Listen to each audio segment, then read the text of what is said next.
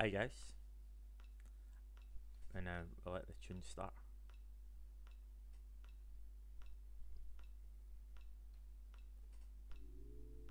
Lovely. I love this tune, it's fucking great. Right, well, the reason we're here today is I'm looking to continue our little nuggets of information, my little coffee here to accompany us. So like I said, I'm like I said in my previous video, is we're not going to do 2.5 hour long fucking PowerPoint lessons that are going to take forever and you're going to fall asleep within the first 10 minutes. I'll just turn that off. So today's lesson, as you can see, well I hope you can see, is we're going to explain electrical filaments. Alright, simple as possible. Alright, and I was always like, essentially we're not your babysitter, so we want, like, in order to get good at this game or to improve, is to use your brain. This here, see the whole idea of joining a big corporation and basically mindlessly pressing the F1, it's just not going to work. I joined the fleet once, and it was a ganking fleet, and it's literally you get targets handed to you. You don't even have to do any flying, and I can do it. You know what I mean? So, but anyway, that's up to you. The point of today is we'll explain electrical filaments. Ignore that word. Ignore chaotic. We're not interested in that right now. What we're interested in is this first line of explanation. This for the first line of detail. All right. This abyssal filament will pull off a Tech 1 or Tech 2. Will pull a Tech 1 or Tech 2 cruiser into a pocket of abyssal dead space, experience chaotic or destabilizing effects, and disrupted by massive electrical storms that will reduce EM resistance but enhance ship capacitor recharging.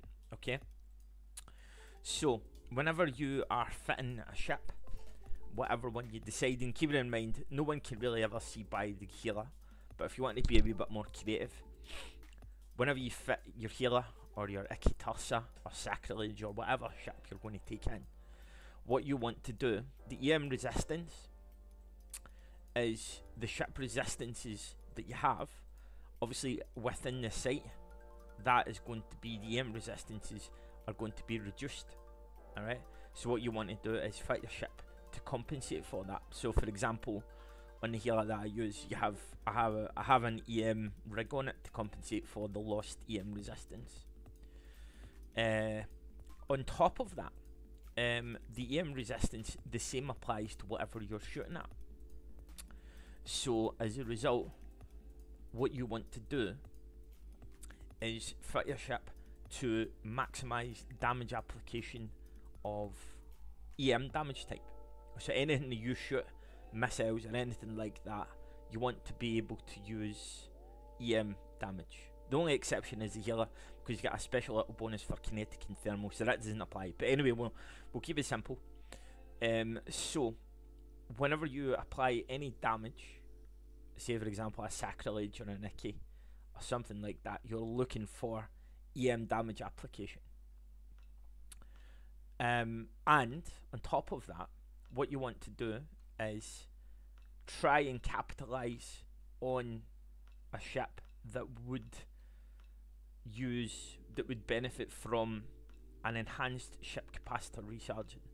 So that obviously encourages you more to use the healer, an active fit healer, so ship booster or whatever. It will just help you. It will help you in terms of capacitor, essentially. But like I said, like, no one can ever really see past the healer. But for new guys that are starting out, this is what these two things mean. So any of your missiles and anything like that, if you look at the attributes of your missiles or the ammo you're going to use or whatever, try and design your ship around EM damage, and you will apply the best damage that you can. Keep it in mind that your capacitor recharge rate is improved. So that's essentially, that's what it means. A lot of it is self-explanatory, but I just wanted to put that in there, to throw that information out there. So yes, that's today's lesson. That's kind of it, really. All right. Like I said, I emphasised on using a kind of simple approach to it. If you ever catch me streaming or anything like that, what I want you to do is there is a command that will bring it up. I'll also put it in the description for you. It is a sheet that gives you the targets that you're going to be shooting at in an Abyssal. So you pick and choose whatever one's going to be the most threat to your ship. Alright, and that will give you an idea of what tags you want to use, things like that. Alright, hopefully that will help you. But I'll upload this right now. No editing or in that, it's just me talking shite, essentially. But hopefully this would benefit. Any feedback or any further suggestions to improve my videos, or to improve this here. Like I said, simplicity is a lack of professionalism is always the best way as well. I often found it's a lot more fun as well. But anyway, I'll shut up now. So take it easy, guys. Until next time.